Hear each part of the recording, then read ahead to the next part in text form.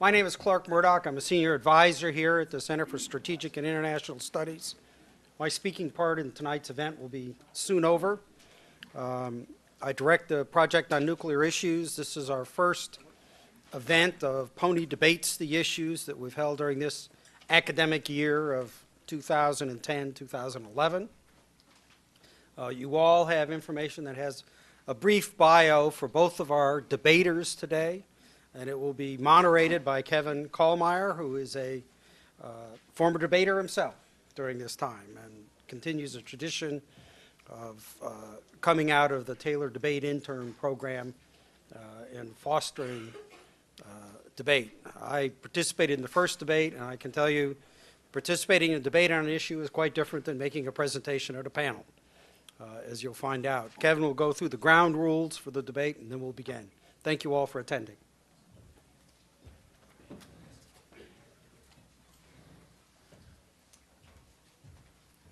Hi, I just wanted to thank everyone for coming, for taking your Tuesday night and spending it here to talk about the New START Treaty. I'm just going to serve as moderator, and that just means that I'm going to make sure that they are the focus of this and that it gets moving along. I'd like to thank both of them, Paula DeSutter and Mort Halperin, for coming, PONI for putting this on, and CSIS for hosting. The format is modified from a traditional college debate format. We're going to be debating the question, should the United States Congress ratify the New START? And answering that question in the negative will be Paula DeSutter, and Mort Halperin will be answering in the affirmative. We're going to begin with opening remarks, which will be 10 minutes, followed by an extended question period, where the debaters will ask each other questions. I will ask questions as a moderator, and then there will be an extended floor Q&A period. The debate's going to finish with closing statements from each of the debaters, and then we'll be on our way. I would like everyone to give Paula DeSutter a big hand for starting this debate off.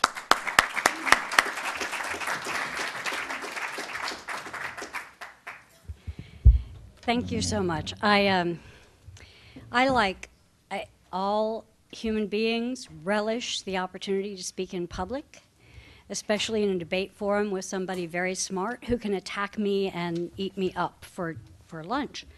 So, thank you very much for having me. I oppose the New START Treaty. I suppose in theory down the road I could be persuaded otherwise, but I doubt it. I especially oppose the passage of the New START Treaty in the lame duck session. I'll tell you the 3 reasons why I oppose ratification of New START. First, I think that the treaty is extremely flawed, and I think that many of these flaws are exemplified by the articles in the resolution of ratification. Second, I think that while the Republican senators who have had critiques of New START have been attributed with the argument that it's just politics as usual, I think the resolution of ratification, which was supported by all Democratic members of the Senate Foreign Relations Committee, validates the concerns that were raised by Republicans and by other critics. And I think that the Russian Federation response to the resolution of ratification reinforces the point that those critiques were valid. I served for many years as the Assistant Secretary for Verification and Compliance at the State Department, so you will not be surprised to discover that, for me, among the most significant flaws in the New START Treaty is its lack of effective verification. This lack of effective verification is evidenced by Senator Bond, who is the Vice Chairman of the Senate Select Committee on Intelligence, his opposition to ratification of the New START Treaty, and his floor statement of November 18th. I'm very concerned that the administration's rebuttal to Senator Bond contains what, for me, are blatant falsehoods. And I think those exemplify what critics believe are overselling points for New START. So, let me start with the first one. New Start's flawed. Let's go to the Senate resolution of ratification. I think you can, there are all of the Democratic members of the Senate Foreign Relations Committee voted for the Senate resolution of ratification. There would be, if it goes to the floor, there will be additional amendments, I assume. Only 3 Republican members voted for it, and 5 opposed passing the resolution of ratification and submitted minority views. All of those, as you probably know, can be found in the executive report issued out of the Foreign Relations Committee. The concerns about START in the resolution of ratification are serious ones, as are those in the minority views. There are 10 conditions, 3 understandings, and 13 declarations. The senators' concerns can be addressed, the concerns they address can be categorized into 4 groups.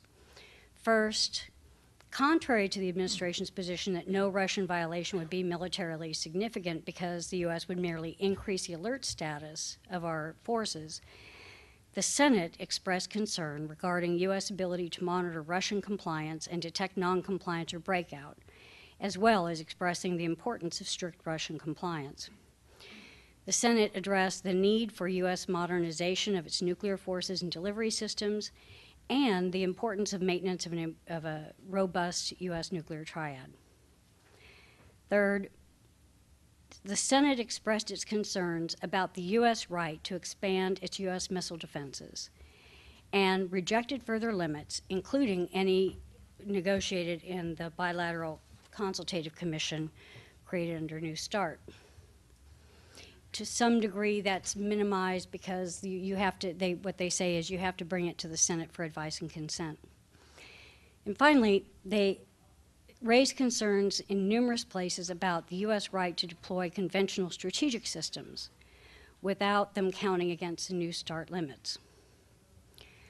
While the effort that members took to address many of the concerns that we've expressed, those of us who are critics about New START, are commendable, they fell short of turning this sow's ear into a silk purse. I think that rather than a silk purse, you could characterize New START as a burlap bag with great big holes in it. And those of us who are opposed to the treaty believe that a burlap bag with holes is not a good enough tool for carrying U.S. national security. Now, many in the administration and many supporters of New START have said, look, the critics' concerns are unfounded. There's really no basis for it. There's no limit on missile defense. There's no limit on conventional strike. However,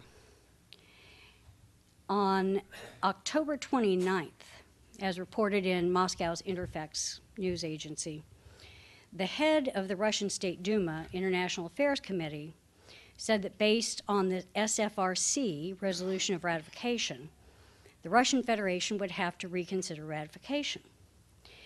He specifically identified 3 conditions in the resolution of ratification that he and the military found unacceptable. First, it is, I'm quoting, it is especially emphasized that it is U.S. senators' understanding that strategic range non-nuclear weapon systems do not fall under the treaty. The second understanding presumes that the Americans are trying to apply the New START treaty to rail-mobile ICBMs in case they are built. And third, they say at the same time that the New START treaty will on no account limit the Pentagon's efforts toward deploying missile defenses. Now, let me remind you that those are all very strong critiques. Those issues are critiques that Republicans and opponents of START have levied at this agreement and which have been waved aside. Those aren't valid concerns. And yet the Russian Federation says there's ambiguity about that, we disagree with it, we may have to reconsider. Now, let me turn to the lack of effective verification.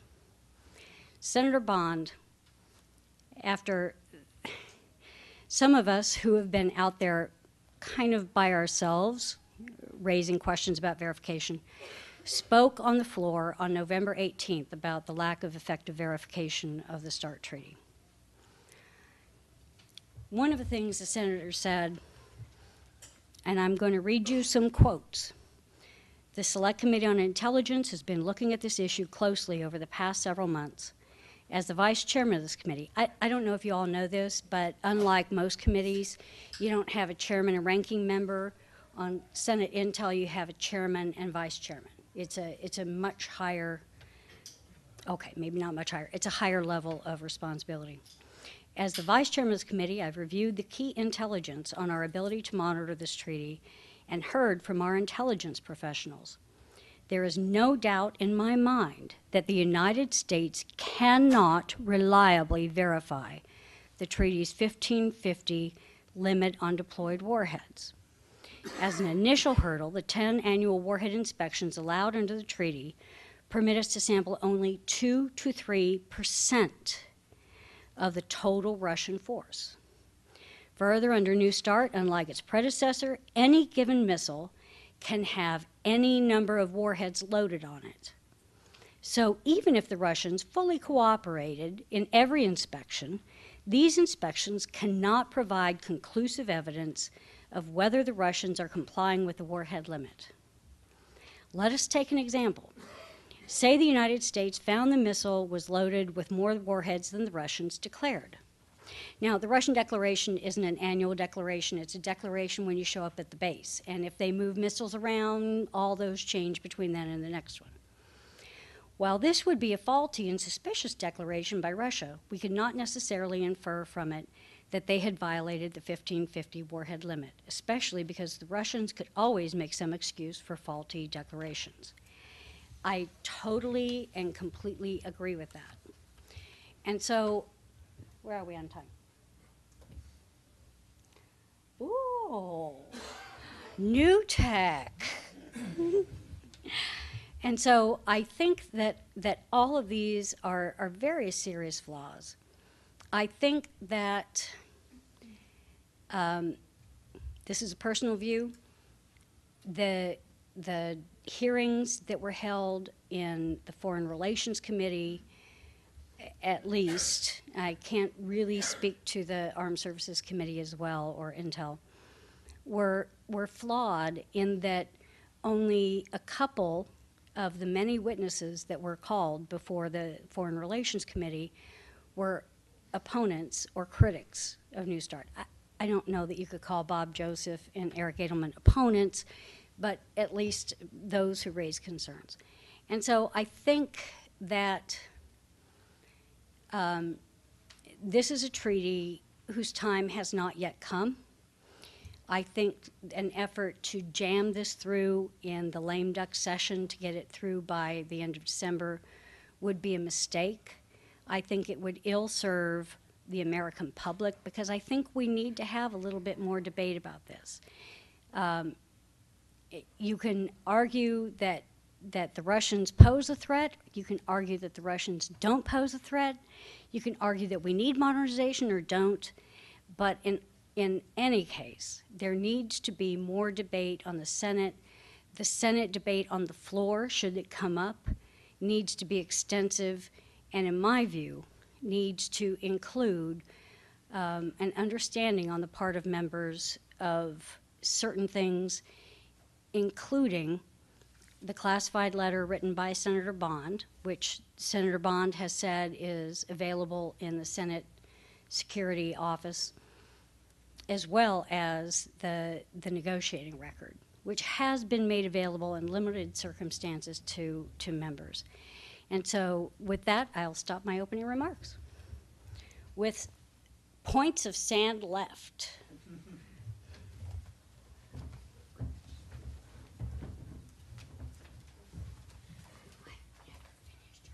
Thank you very much. It's a pleasure to be here. I suspect my opponent ran out of things to say against the treaty, which is why she stopped a little bit early. But I'd be happy to continue for a while. There are many things to say about the treaty, so I may use her last few seconds of her time.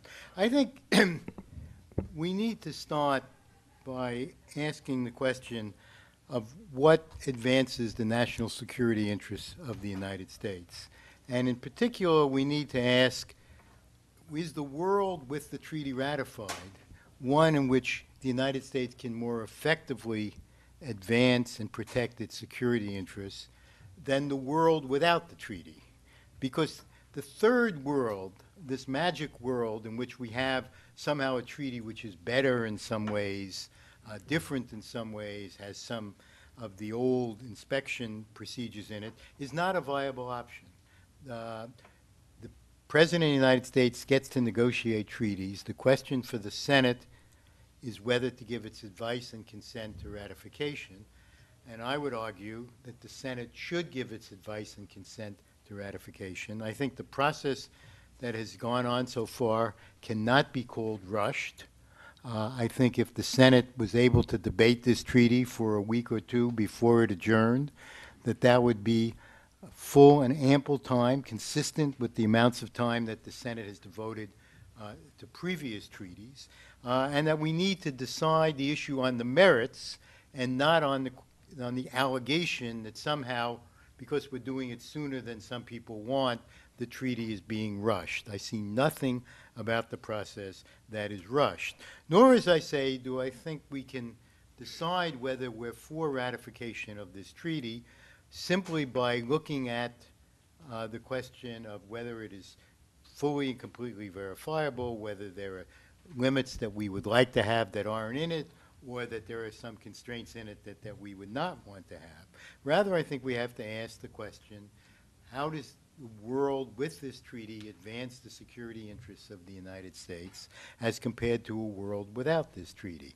And I think it is worth noting that the people who get paid to make these judgments, the professionals who get paid to make these judgments in the American government, the career military officers and the senior civilian officials of the Defense Department, are in unanimous agreement that this treaty advances the security interests of the United States. When the military are not for a treaty, they will tell you that. And I think we have to take them at their word that this treaty, in fact, advances our security interests. And indeed, nothing that I've heard so far this evening really even goes to that question of will we be better off with this treaty than without this treaty. Even if you take everything as true that was said, which I do not, I would still argue that this treaty is in our interest. This treaty provides an ability for the United States to have much greater confidence in how big the Russian force will be and how it will be deployed than it would be without this treaty. It enables us to make modest reductions in our own strategic forces and with confidence that the Russians will follow suit and that we will not have an asymmetric situation in our strategic forces. It also contributes to improving our relations with Russia, and as the administration has testified, increases the likelihood of Russian cooperation on the real serious nuclear threats that we face, of North Korea, of Iran, of dispersal of nuclear weapons to terrorist groups and organizations. Those are the threats that are most likely to occur, and those are the threats for which we need the cooperation of Russia, which does not mean we should sign an agreement with them that is not in our interest, but it means it is in our interest to seek to do what we have done, which is to negotiate an agreement with them and then to move forward to the ratification of that agreement. Now, we're told that the treaty is, quote, not effectively verified. And I think we have to ask the question, how do you decide whether a treaty and the limits in a treaty are in the American interest in relation to verification? The question cannot be, are we sure that we will have 100% confidence that we would detect the first instance of Russian cheating?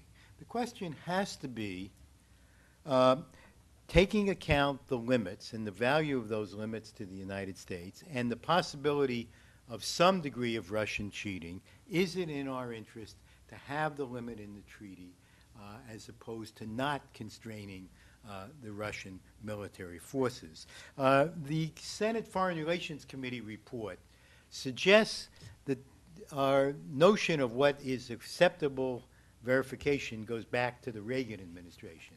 In fact, it goes back substantially further than that. It goes back to the debates that began this process of arms control negotiations. It goes back to the debates in the Pentagon in the late 1960s.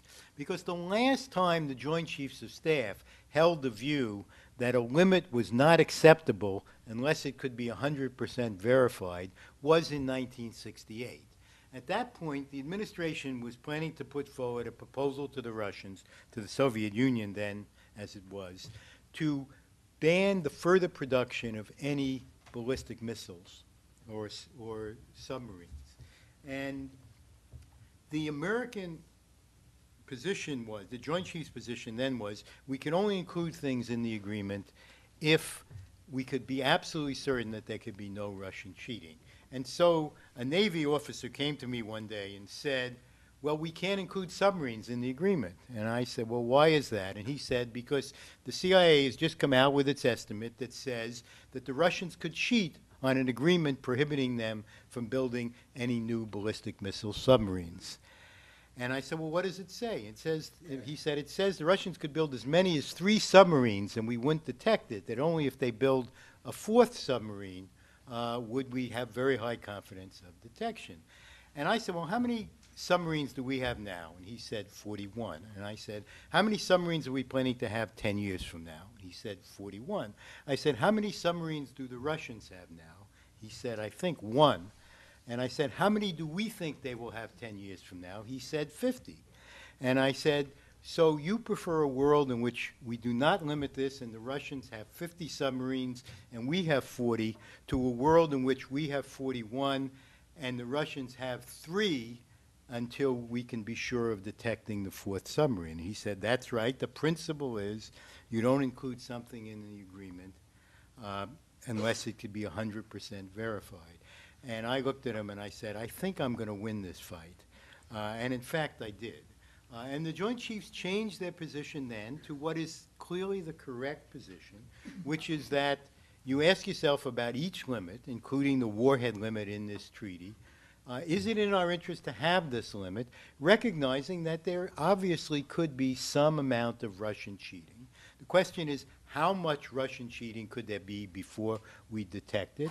And the question is, what is the strategic significance of that Russian cheating? We have seen no such analysis, because no such analysis could be presented that would be the slightest bit persuasive. The fact is that the margin of deterrence that we have, of our ability to deter a Russian attack, is so great that the margin of cheating that the Russians could possibly do is simply insignificant to the security interests of the United States. And so I think this treaty is, in fact, adequately verified. I think it is in our interest for the reasons that I've suggested, and that we should expect, as we always have in these treaties with the Russians, disagreements about precisely what provisions make. That's why we have a provision in the treaty for a negotiating body to settle disputes. We should not be surprised that the Russian rhetoric is different than our rhetoric. None of that goes to the heart of the treaty, which is appropriately verified, effectively verified limits on warheads and missiles, which give us greater confidence that we will know what the Russians are doing, greater confidence that we will be able to reduce our forces while maintaining an effective deterrent, and will enable us to move forward with the Russians to deal with the real nuclear threats which we face from rogue states and from potential terrorist organizations. Thank you. We're now going to shift to the cross-examination period, where Paula de Sutter will have 3 questions for Mort Halperin, and then vice versa. Now, do I ask them all 3 at once? You can ask them one at a time if you'd like. Okay. By the way, it was somewhat unkind of Mr. Halperin to finish that much early when I finished early for the first time in my entire life. But I'll try to put petty personal problems aside. My first question for Mr. Halperin is to seek to elicit from him a discussion of the Constitution's requirement that a supermajority of 67 votes be required by the Constitution for giving advice and consent to treaties, and why you agree that the Constitution requires that supermajority to ensure confidence that members' concerns as reflecting America's concerns are adequately addressed. Well, as I understand the history, the provision is in the treaty to prevent the abolition of slavery, is in the Constitution to prevent the abolition of slavery. So it's not, it does not have a notable origin.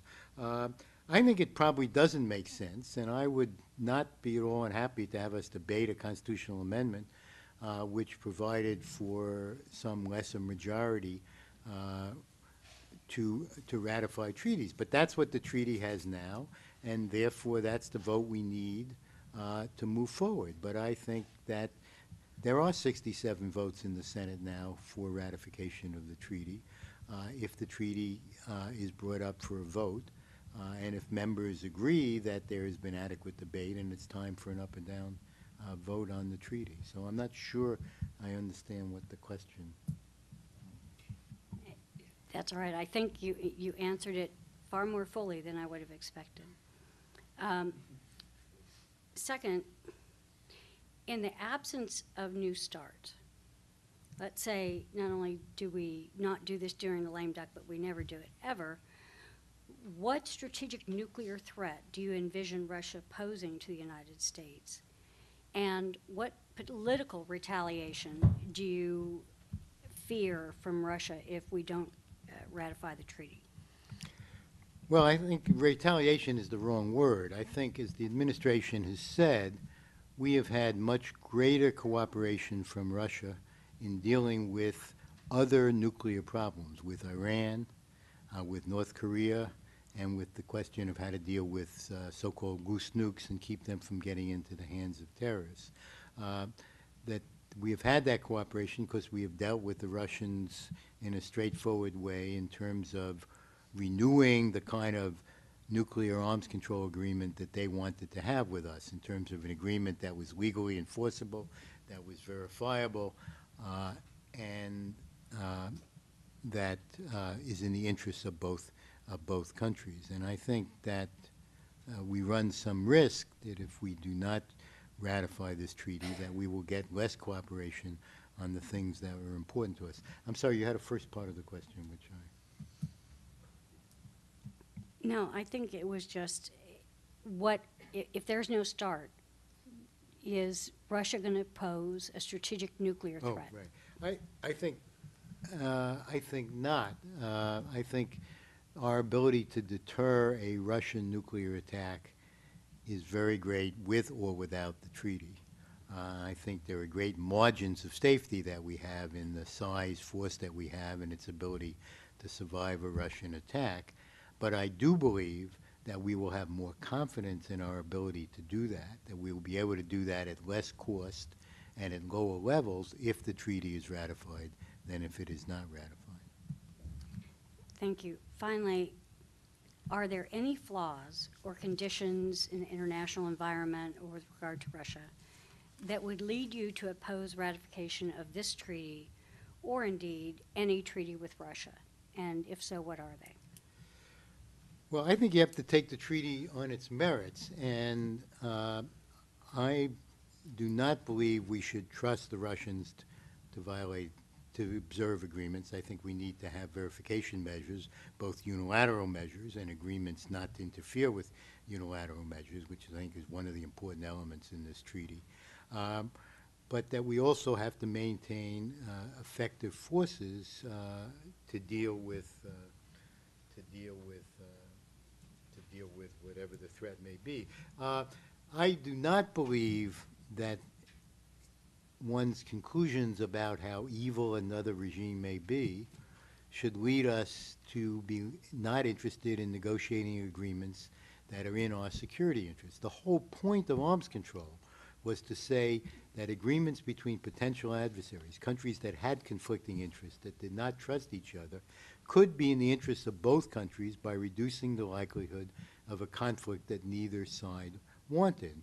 And Ronald Reagan knew that the Soviet Union was an evil empire, and he knew that getting rid of nuclear weapons was a good thing, and he knew that arms control agreements that you could verify were in the interests of the United States. And I think all those propositions are correct. Now, do you have your questions for?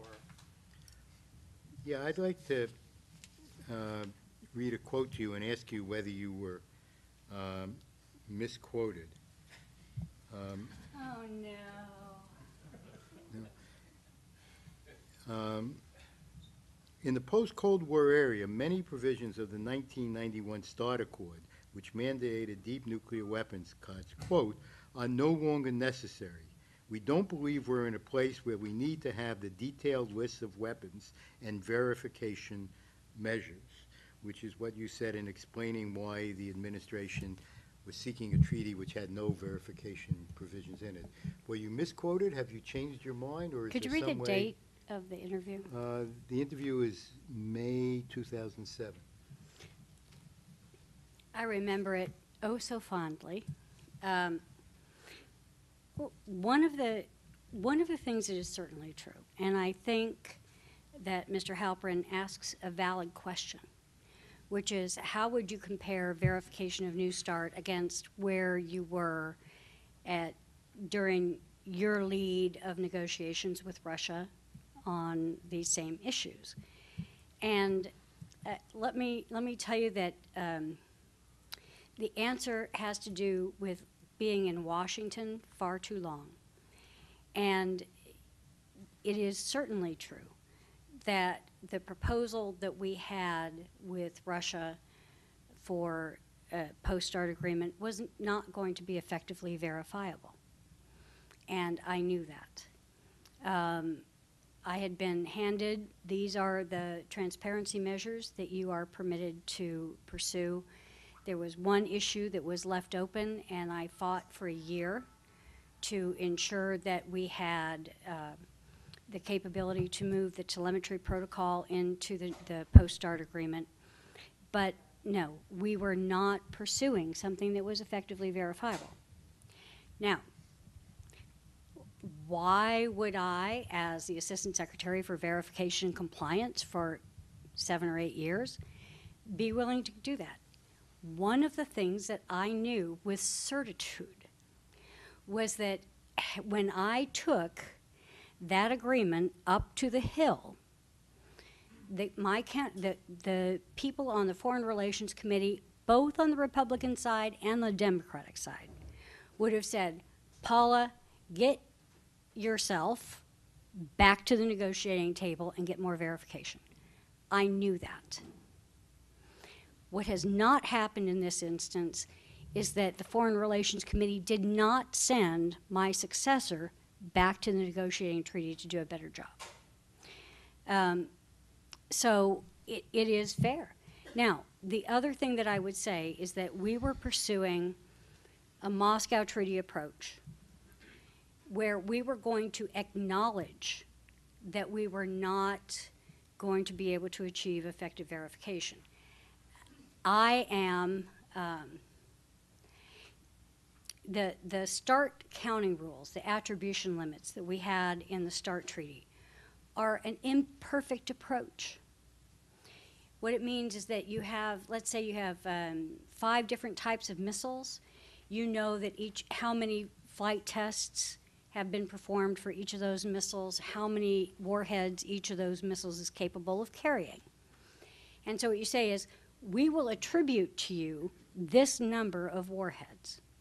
Now, for the United States, that did indeed mean that we were going to be attributed with more warheads than we actually possessed in our inventory. But what it meant for verification is that when, in the START verification regime, we went and performed a reentry vehicle on-site inspection, which, bear with me now, I will always refer in the rest of this night to RVOSI. When we went to do an RVOSI with Russia, in many cases we couldn't verify. We addressed a lot of those issues. We created the same approach that this administration is now saying is a brand new approach. But if we found that the Russian missile that we were inspecting had one more or two more or five more reentry vehicles than what that missile was attributed as being able to carry, that was a major violation. It meant that those attribution rules, those counting rules, had been invalidated. It meant that there was a question about not only that missile, but all Russian missiles of that type. What the New START Treaty does is it erases all that. And it says, oh, we have this brand new thing. We're going to count every reentry vehicle on every missile. It's not true. In a given year, they're going to count 2 to 3%. And if they go to a Russian missile, which they have been handed a piece of paper when they got to the facility that says, you know, here's how many warheads on these missiles, and they pick a missile, and there are more reentry vehicles than, let's say, it was supposed to have 3 and it had 10, it doesn't tell you anything about any other Russian missile. Now, it is certainly true. There's no perfect verification. Verification is by its nature something where you and another sovereign nation are engaged in an agreement and you are trying to find out something about their strategic ballistic missiles, their reentry vehicles, I mean, sensitive national security stuff. For the United States, a treaty is the supreme law of the land. There are rules and procedures, and while we would include in some of our reports, called the Pell reports, you know, what's going on with U.S. compliance, I didn't worry about it that much, because if the United States was violating an arms control agreement, people from the Pentagon could go to jail. That's not necessarily true of other countries. So, the provisions in New START are not, even those that are, you know, attributed as being brand new and very good, are not all that good. Those things that we were pursuing in the Bush administration we were not pursuing effective verification. But let me tell you that one of the things that we did have was the ban on encryption and the provision in the encryption protocol for all telemetry and telemetry data to be shared. This administration gave it up. Telemetry is the technical data that those conducting a missile test perform and broadcast or collect and dump on their missiles, so they know. It's missile engineer stuff. They gave it up. They were not pursuing the same level of verification. Long answer. Long answer. Well, I won't ask you as my second question whether you also said in that interview that verification provisions like on-site inspections have not always worked out well with Russians, sometimes hiding weapons from U.S. view. Verification is highly intrusive and expensive, but you're never going to know how many warheads they're going to have on various missiles. So the limits that you were counting on were ones that were going to expire, and you had said you didn't need any new ones. But I want to ask you about modernization, because I'm pleased to see that Republicans have suddenly found an interest in the modernization of the nuclear arsenal. And I want to ask you two questions about that. One, would you... The just count as one. It's because it's a subject matter, but you get to answer at length, so I wouldn't object.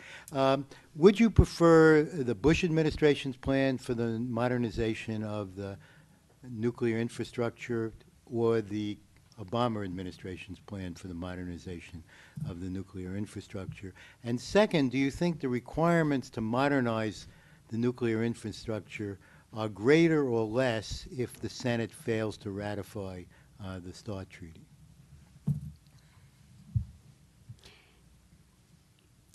Mr. Halpern has been in D.C. for a long time, and one of the things that he knows is that after a while you develop a very quirky sense of humor. And I came with one, actually. did you? I might have two, but then I was coming from California, and you know everybody out here thinks we're quirky. One of my favorite things in the entire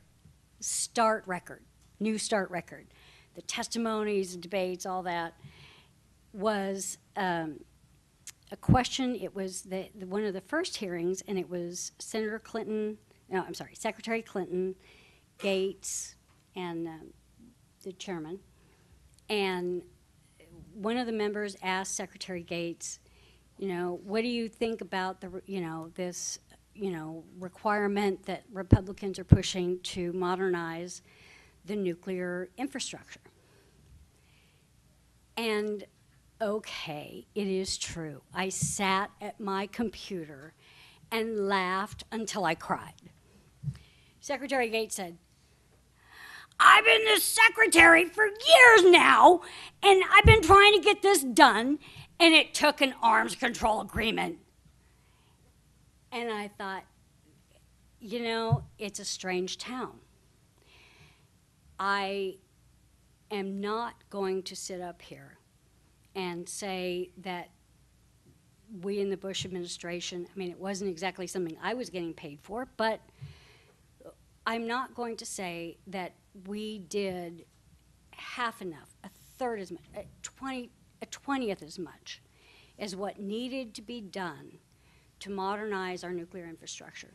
We did not.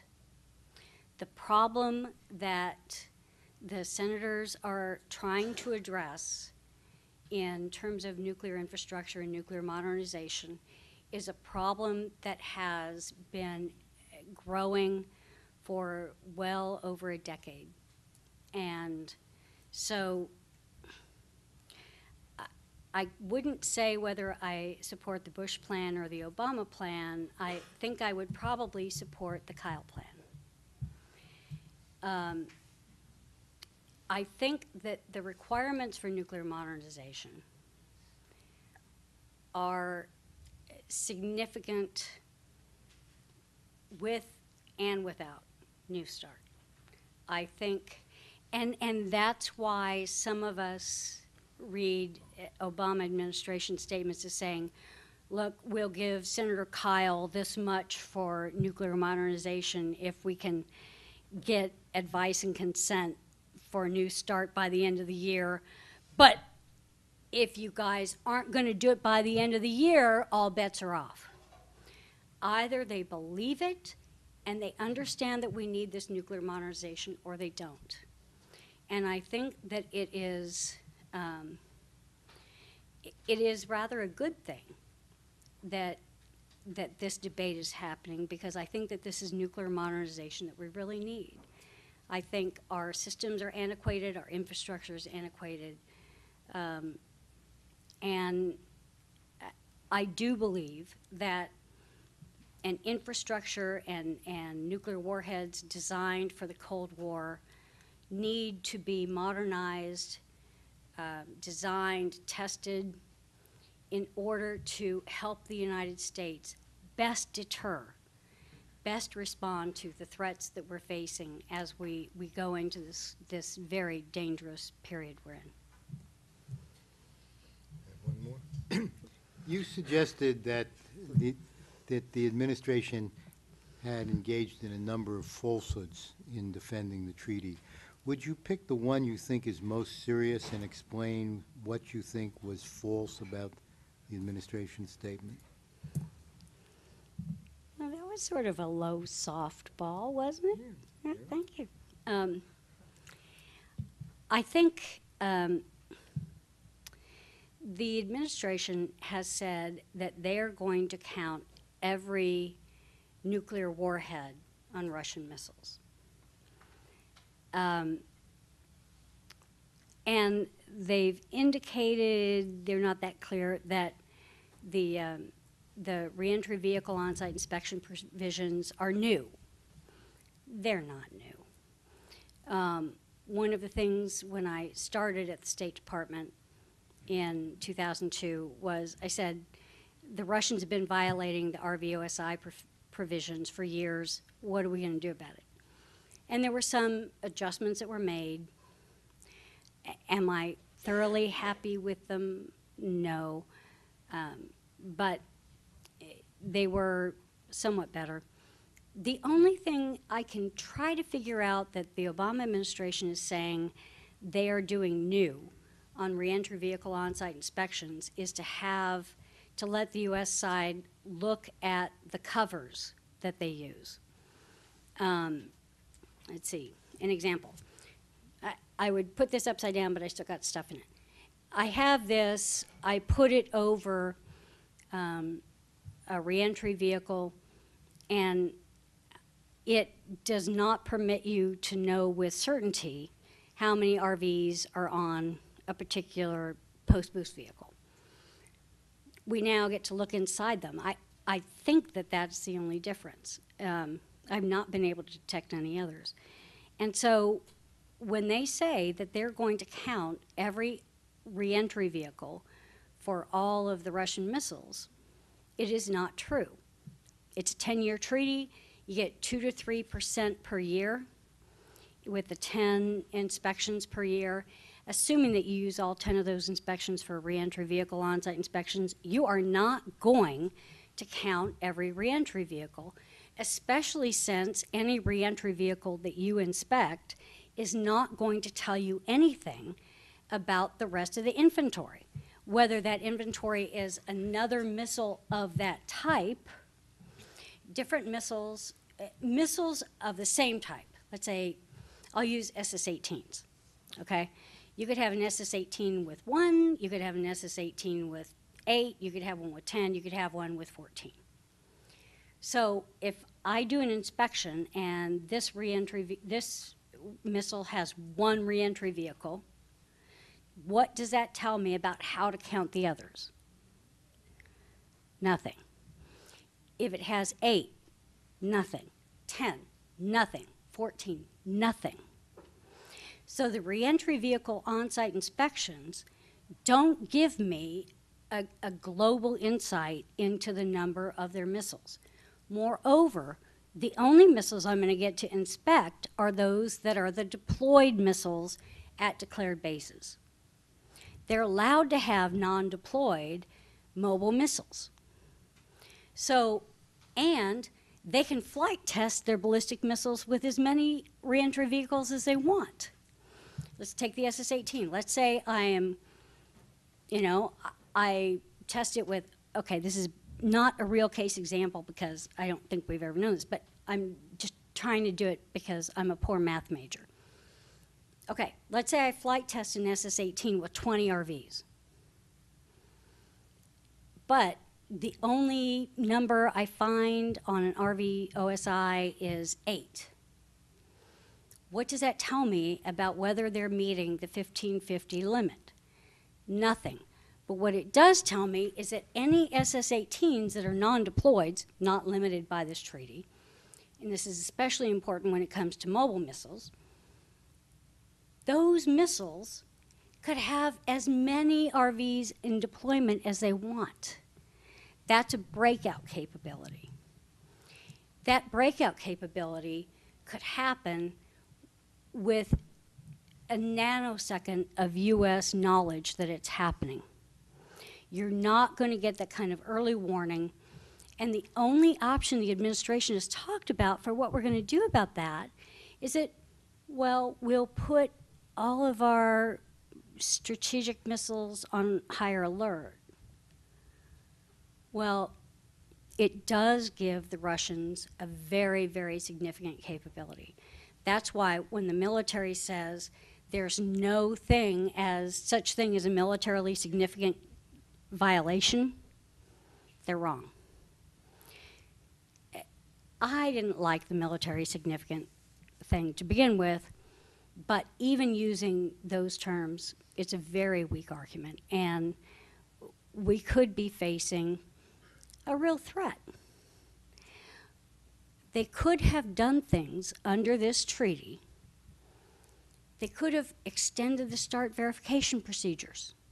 Easy. Extend it for 5 years. Once you get the agreement, you say, we're extending it for 5 years or until we get the new agreement. They didn't do that. They said they were going to get a bridging agreement for verification. Senator Lugar even passed legislation to enable that. They didn't do it. Now they come to the Senate and say, you must ratify START because it's so urgent. Well, if it was so urgent, why didn't you extend START until you had this done? And why didn't you get a bridging agreement? Why didn't you pursue an executive agreement to try to get the verification measures and provisions? Verification measures are not just telemetry, it's not just NTM, it's not just on-site inspection. It's the construction of the treaty. It's location restrictions, movement notifications, all of the things that were there in START. And I didn't even think the original START treaty was all that verifiable. Okay, INF, I'm a big fan. But it was pretty darn good. So, there you go. Great. Thanks for those great answers. Now, I'm going to ask 2 questions for each of the panelists, and then it will be thrown down to the audience. So, I wanted to ask Ms. Dr. Halperin to talk about this argument about Russia relations. It seems like one of the main arguments that have been made recently is that Russia is cooperating more, for example, in Afghanistan in the north for supply lines into the country. Seems like there's kind of 2 worlds. One is that Russia wants to cooperate because they don't want an unstable Central Asia where they have a lot of interests. And so they're going to cooperate no matter what. Another world is that Russia will only cooperate with us if we politically do what they want. In that instance, that's the START treaty. Why do you think that would... Do you think they're not going to cooperate with us if we don't sign the START treaty? And if not, why wouldn't they just stop cooperating when they disagree on things like missile defense in NATO? Well, they didn't. They've cooperated more since we had the reset of our relationship than they cooperated before. So I think it's always the case that countries will do what they conceive to be in their interest. But their interests are complicated, and it depends somewhat on what we are offering them in terms of a relationship.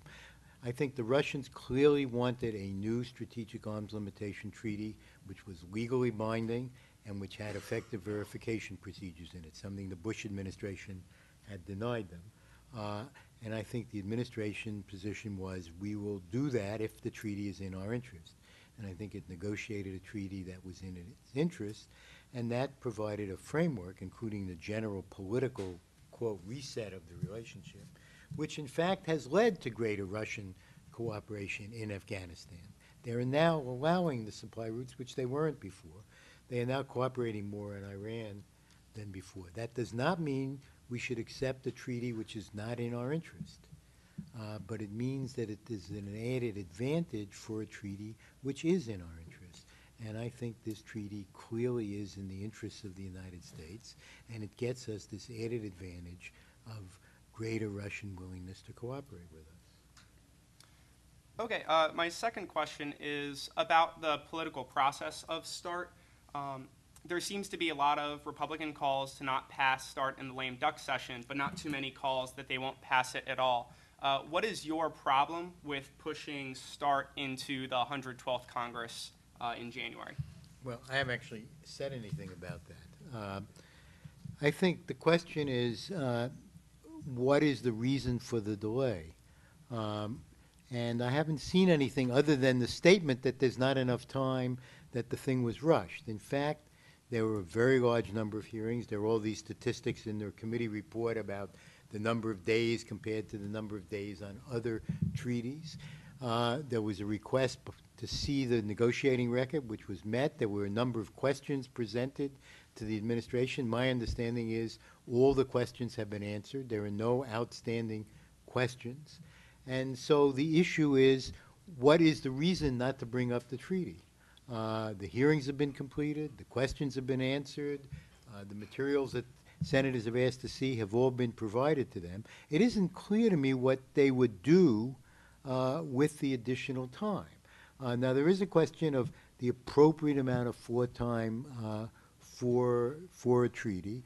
And Senator Kyle suggested if we had 2 weeks, he thought that would be enough. I would hope Senator Reid could find 2 weeks. I don't think that's an unreasonable amount of time to spend debating a treaty on the floor.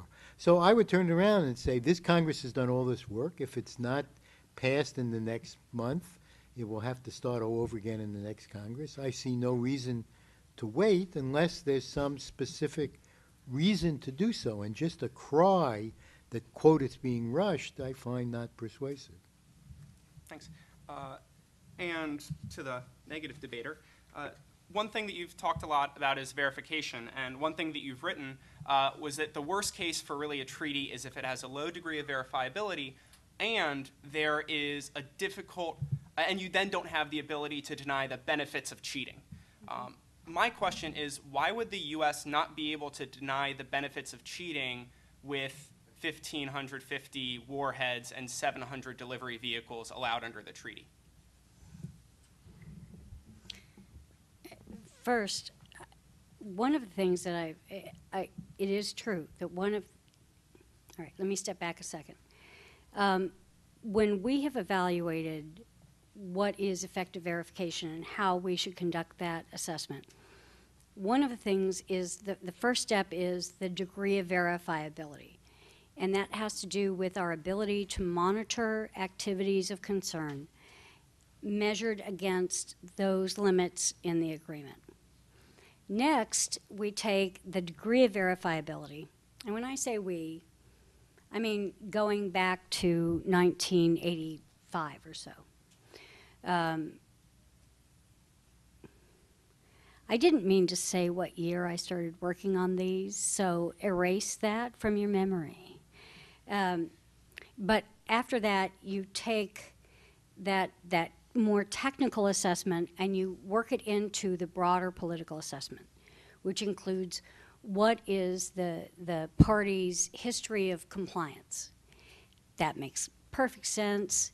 If you're verifying an agreement with Britain, you're probably going to have, more confidence on any given agreement than if you're going to be verifying an agreement with the North Koreans or the Iranians or the Russians who have violated virtually, I think, every agreement we've ever had with them. One of the things about denying the benefits of cheating for Russia, the administration has said we'll increase our alert levels. The problem is that assumes that we're flashing back 20 or 40 years to a world in which the only enemy the United States confronted was the Soviet Union. We're not merely worried about deterring the former Soviet Union. We're concerned about deterring North Korea and China and Russia and all of these other states, and even to the degree that we need to be able to deter non-state actors. And so I think we can take it from that, and then we can also say, what has been our ability to bring the Russians back into compliance?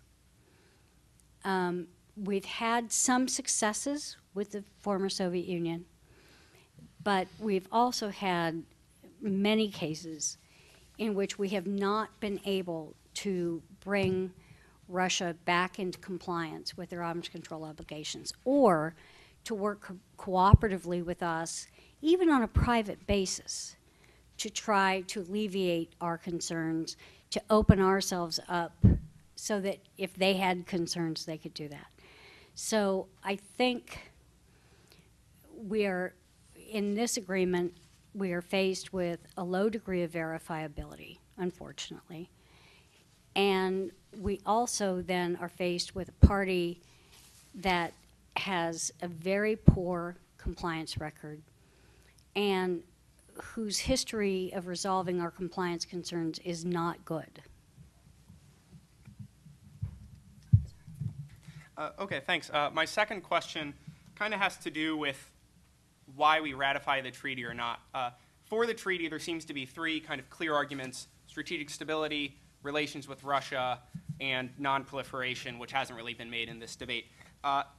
Your arguments seem to be a large set of problems with the verification regime for this treaty. Why do you think that adds up to a reason to reject the treaty altogether? And why would we be better in that world of no verification? Thank you. I believe that one of the reasons that we've always said we were going to pursue verification is that we believe that an agreement that we can effectively verify and get early detection and go to that country to try to resolve problems is going to contribute more to stability. The problem with New START is that the Russians could, even without violating the agreement in any overt way, so increase their strategic forces that if you put a breakout or a violation on top of that, you're not contributing to stability. I think our relations with Russia can stand or fall on their own. We have many areas of common interest. The cooperation on nuclear terrorism was going on well before we even started our negotiations during the Bush administration with Russia on a post-START agreement. And I think the reason that the proliferation agreement, the proliferation implications haven't come up is because I think in people's heart of hearts, they know darn well that whether or not this treaty is ratified will have little to no positive impact on North Korea's decisions to pursue their nuclear weapons capability, nor Iran's. And in fact, to the degree that the United States and its ability to defend itself and to modernize its strategic systems is limited, they would be encouraged to exacerbate their proliferation. So I think that's why you probably haven't heard much. Great. We're now going to turn this to the audience. Does anyone have any questions? Great. Man in the second row in the middle. Hi, thank you. My name is Howard Moreland. It just doesn't seem to me that the merits of this thing are figuring very much into what's happening at all. When I saw Kyle on TV, Senator Kyle, explaining that he was against voting on the treaty, it seemed to me he was displaying the joy of a child who's gotten a Christmas present early. That I mean, Republicans generally are opposed to treaties. They've got enough Republican senators to sustain a filibuster, and if they postpone it until the next term starts, they've got enough senators to kill the treaty. Why would they vote for it? I mean, it's sort of Republican ideology to oppose treaties, isn't it? Okay. First, let me tell you that I was Senator Kyle's liaison on the Senate Intel Committee for 4.5 years. And in that entire time, I've never seen Senator Kyle act like a child waiting for Christmas. Smiling, not even that often. Okay, it may have had to do with the trip we took where I packed him into a little bitty plane and made him sleep on it. Okay. But no, it is certainly true, that Republicans are far more skeptical and far more critical in their evaluation of arms control agreements as a tool of achieving U.S. national security or international stability. That is true. I don't know for how long that really has been true, but I know that in the Bush administration, a part of the perspective was it is a tool. It is a tool that should be evaluated according to which it can achieve our goals. And when it can't, which in many cases it can't, we need to be finding those other tools. And if we take a tool like an arms control agreement and pretend like it is going to solve our national security problems, we will not be seeking with the energy and resolve and persistence those tools that may indeed contribute to national security. And I would offer up, I do think, I wish Proliferation Security Initiative had more achievements lately. I think UN Resolution 1540, which calls on nations to control what is going on in their territory and sets up a regime to help countries do that. I think, and with Biological Weapons Convention, the interim procedures that people explored where they were looking at, instead of pretending like we're verifying the BWC when we all know we're not, why don't we talk about what is the proper code of conduct for scientists? What are the things that we can all do to explore this problem and come up with creative solutions? I think, for me, it is that Republicans are looking to what are the creative things that we can come up with that are new and that aren't these ancient tools of the 1960s and 70s. But I know that if you've worked on nothing but the tools of the 60s and 70s, arms control, it is hurtful. And that creates some animosity and it creates tension in this debate that I think won't be over with for another 10 or 15 years. Thank you. Actually, it's not true that Republicans have an ideological objection to arms control treaties. Most of the arms control treaties adopted by the Senate were adopted by overwhelming votes. I think 1 or 2 unanimously. Most of the others with 90 votes for them. There is an ideological dispute about the test ban treaty, but apart from that, there has been enormous bipartisan support, as reflected in the fact that the people who were in the previous Republican administrations until the last one are almost entirely in favor of this treaty and have come out for the treaty. You have a very large bipartisan group of people who have come out for the treaty. I agree that we should not be in favor of treaties for their own sake, that we have to ask the question for each security threat, what is the right approach? And in some cases it may be an arms control treaty, and in other cases it may be a different kind of agreement.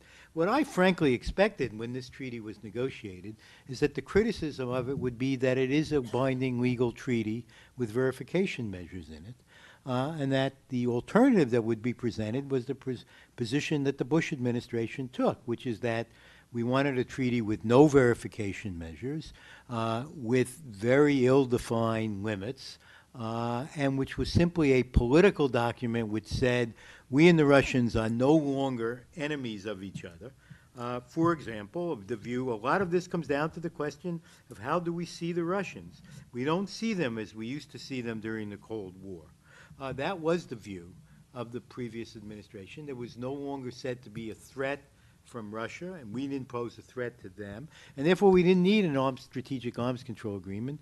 We just needed this very general political agreement whose provisions kicked in only 10 minutes before the treaty expired, and which had no verification provisions in it. But that has not been the criticism of this treaty. It has not been to say we really prefer that alternative. It has been to focus on specific aspects of the treaty that people object to. I'm allowed to say something briefly. When the Moscow Treaty was negotiated and signed,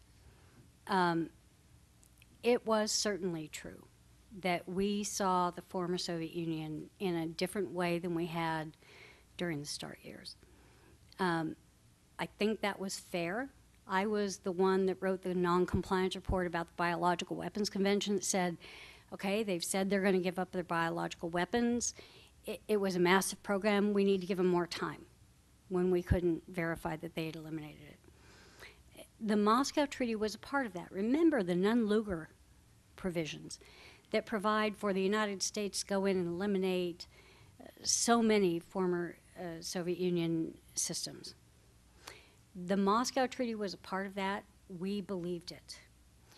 I did ask the folks that worked for me to pay special attention as we were reviewing noncompliance to whether or not we could view the noncompliance history across the board as an early indicator of concern about where Russia was going.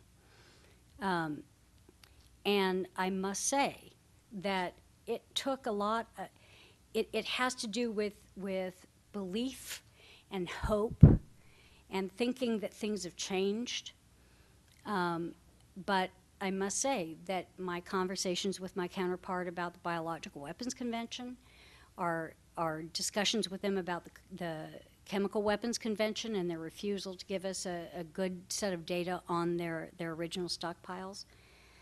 And then you add what they did with the Conventional Forces in Europe Treaty. And then you see how they were began treating their neighbors. There were many, many indications over time, Putin's speech at Munich, that were giving us cause for concern. And I think it was not until the last year of the Bush administration where there was a firm consensus at the Deputies Committee level that the Russia that we thought we were dealing with in the Moscow Treaty was no longer there. You can say, okay, that's stupid, but we were watching, we were paying attention, but we were hopeful. And hope is a hard thing to kill.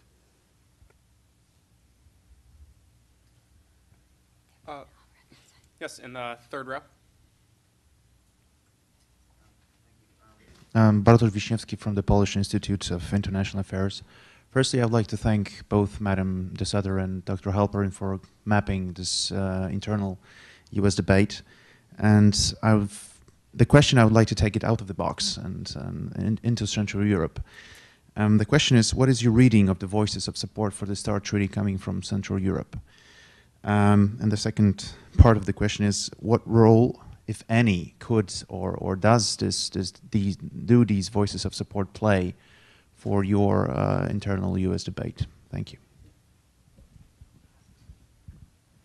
Well, I think it's clear that most of the governments, if not all the governments of Central Europe and many private citizens there, strongly favor the ratification of the START Treaty. I think at the very least, we should not argue that a reason to be against the treaty is that it somehow unsettles our European allies. I think that they all welcome the treaty and would like to see it ratified. That is not by itself sufficient grounds to decide to ratify, but it certainly means that it is out of bounds to say we should not ratify this treaty because it will upset people in Central Europe. I see no evidence of that.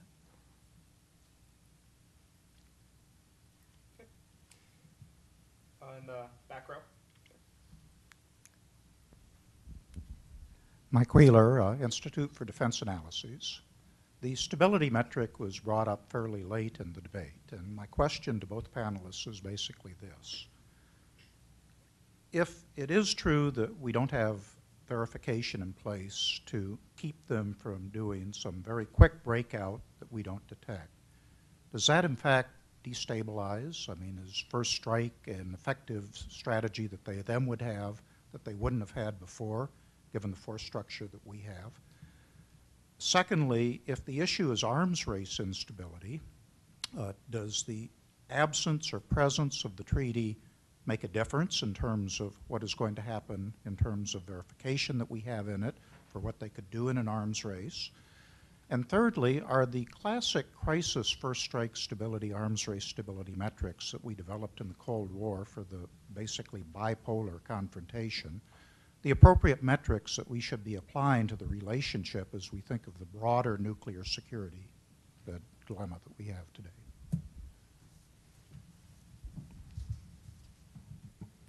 Mr. Wheeler, hello. I would say that one of the things that the U.S. has going for it in the absence of a treaty is that while for those of us here in the U.S., we view ourselves as quite predictable, our debates are in the open, our fights are long and difficult.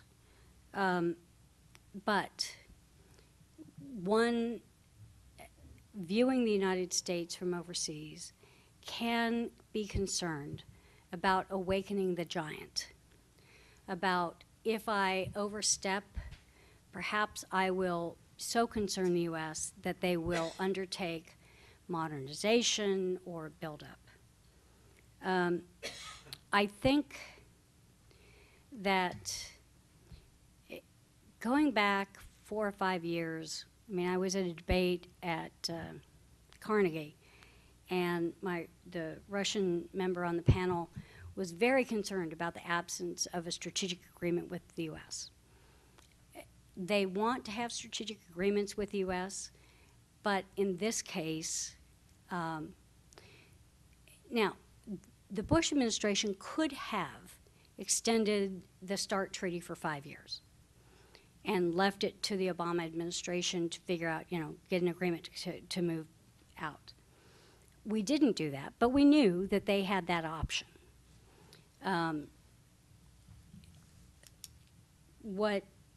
What happens is that if you negotiate with the Russians against a deadline on something that you have expressed as being one of your highest national security priorities, they are good negotiators.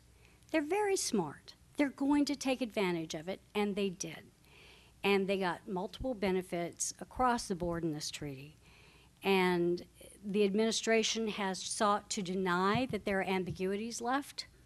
Those ambiguities are there, and those ambiguities are going to come to bite us back.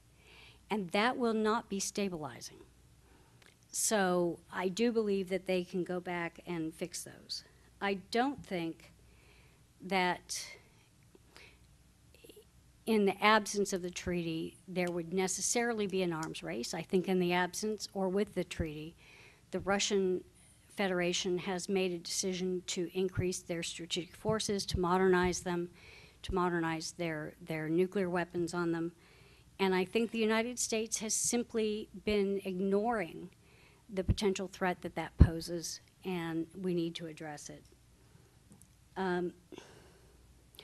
I think first strike metrics are probably not the only thing that you should consider, but yes, I think in your calculations about where are the Russians going to be in terms of deterrence, in terms of political give and take, in terms of everything else, if they can say to us quietly in a diplomatic situation, we have a first strike capability where we can eliminate or significantly reduce your second strike capability, that matters.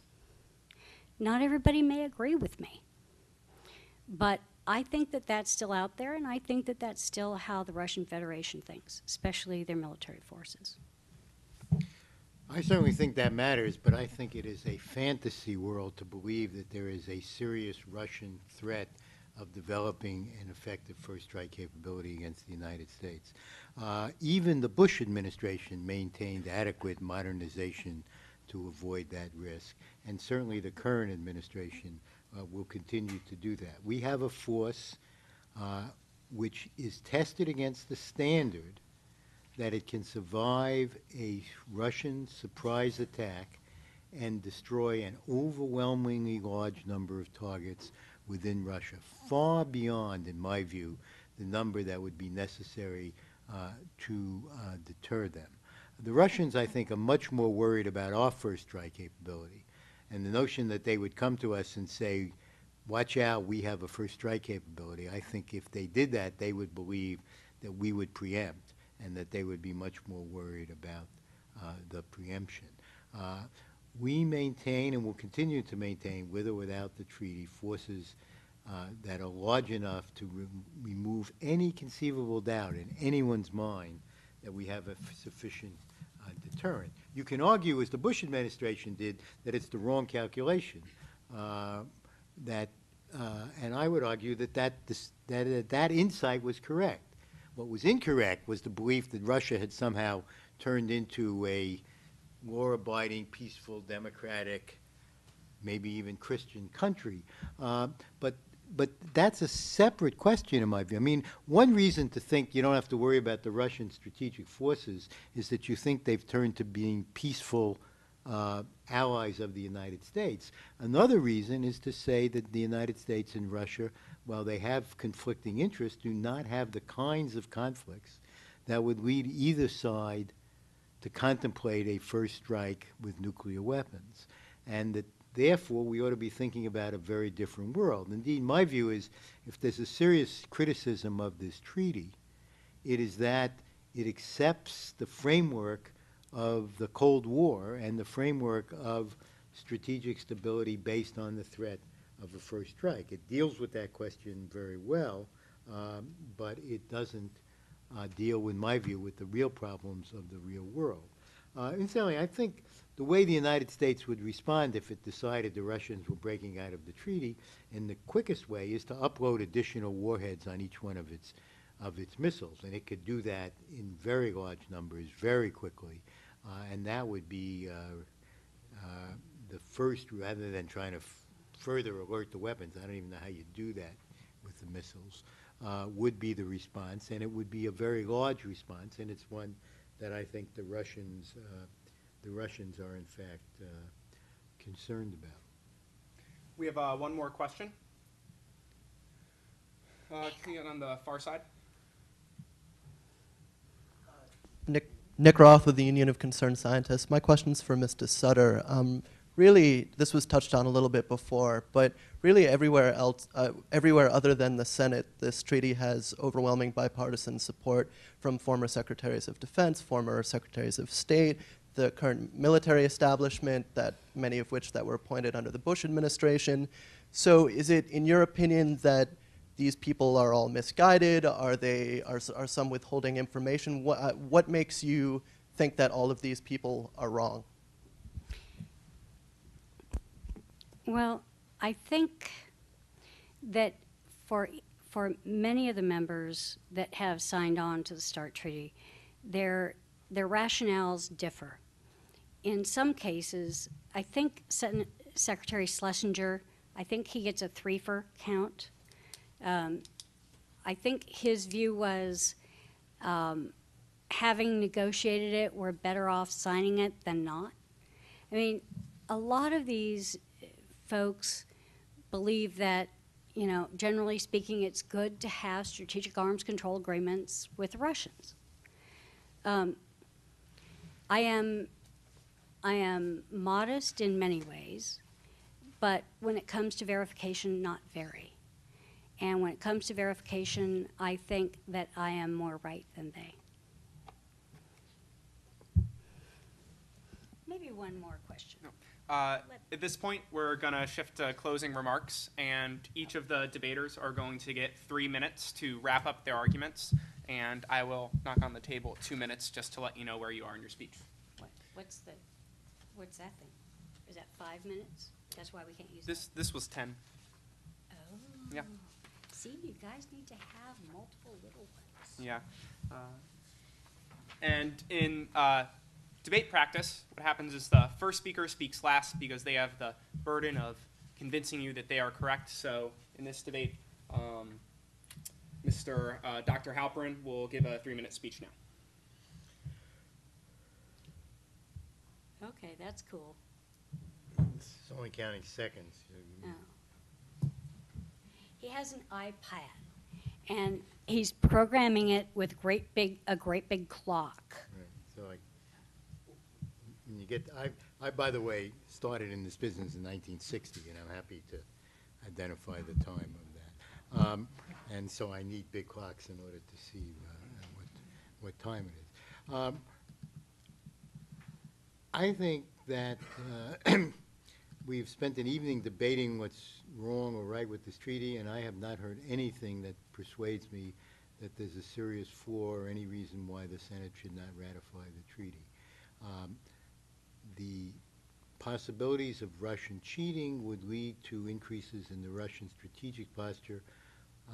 which would not in any way threaten strategic stability, threaten the United States' ability to defend its allies, threaten our ability to use extended deterrence, and to deal with any conceivable threat to our security interests, and those are our allies. And all of the discussion about possible cheating and whether we counted 3% or 10% every year simply doesn't get to the heart of the question of how many additional warheads do you think the Russians could deploy before we would reliably detect it and be able to respond to it in a timely fashion.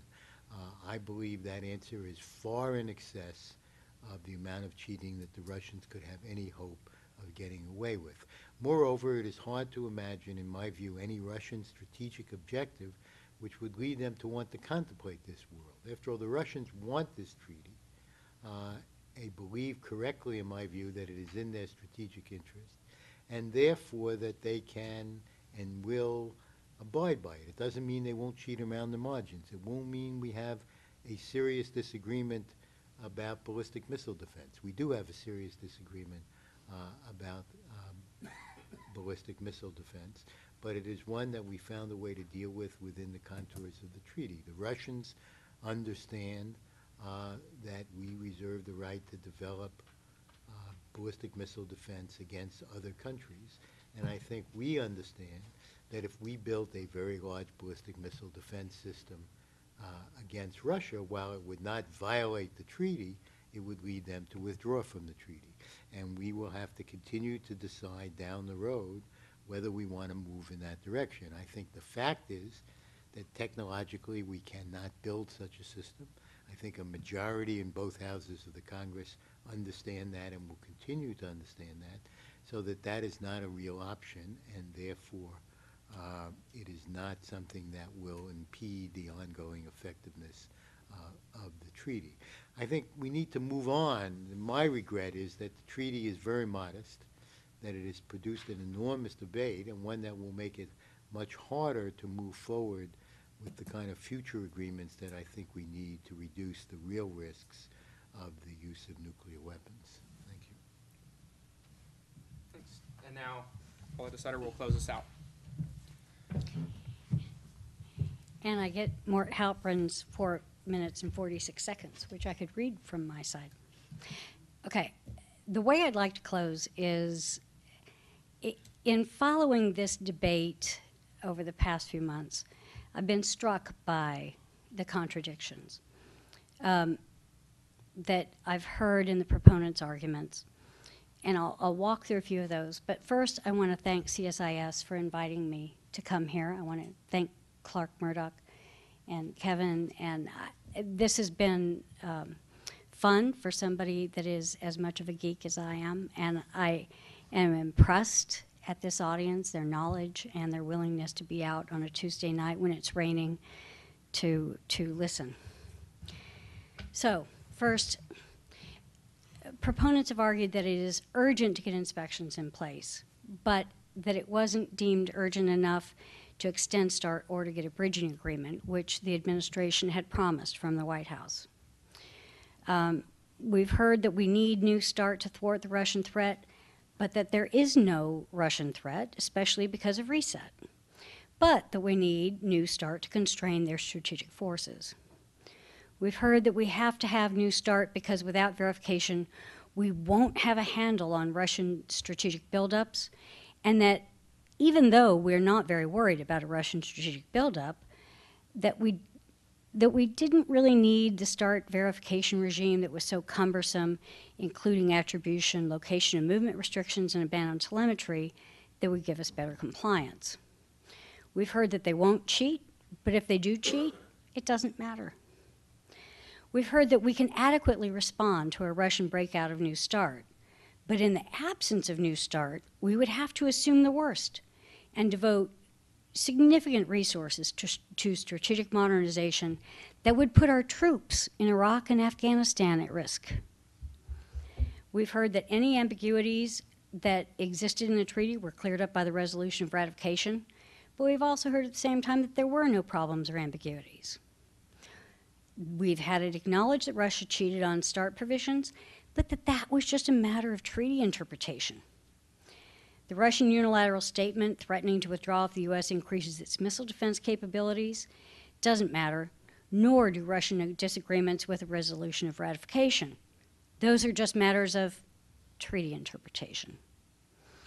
NTM will be a significant part of monitoring, but we don't need to increase funding for it, but we do need inspection so that we don't have to divert NTM from more important targets that we don't really need to monitor all that much because we don't anticipate a Russian threat. Russia and the U.S. are partners, but they will screw us on Iran and Afghanistan if we don't ratify the treaty. The New START treaty has no impact on U.S. missile defenses, conventional global strike, and rail mobile missiles are clearly covered. But the Russian view that it does constrain missile defenses and conventional global strike and doesn't cover rail mobile missiles doesn't matter. Republican senators who have no experience and don't really understand these important issues are opposing New START because they are ill-informed, don't want the Obama administration to have foreign policy successes, or are just ignorant. But there are no substantive disagreements on New START.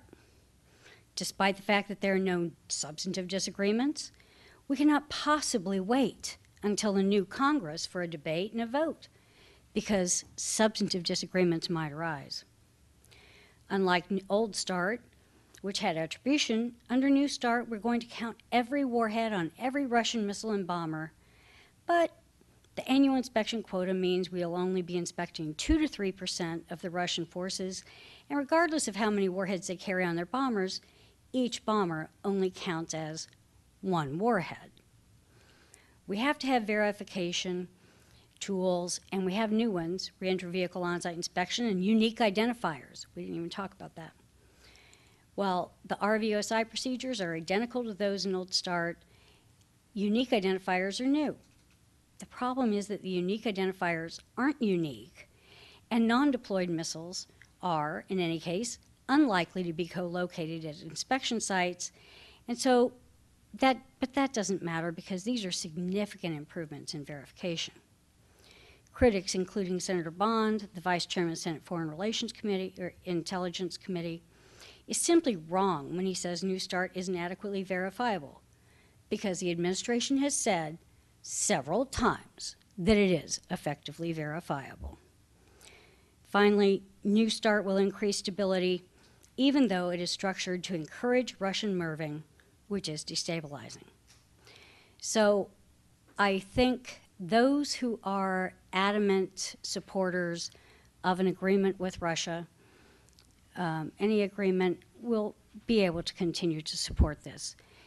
I hope that as a result of this, you will at least hear the critique of START coming from those in the public debate and those senators who are bold enough to stand up to it as having significant concerns that are valid, and at least listen to them. Disagree with them, but at least listen to those critiques and understand that these kinds of debates are not something that the general public enjoys, nor should they, but they are something that matters because these agreements are the supreme law of the land and will bind the United States for at least 10 years in terms of our ability to structure our national security approaches to the future. So I thank you so much. Thanks everyone for coming, and let's give the debaters a round of hand.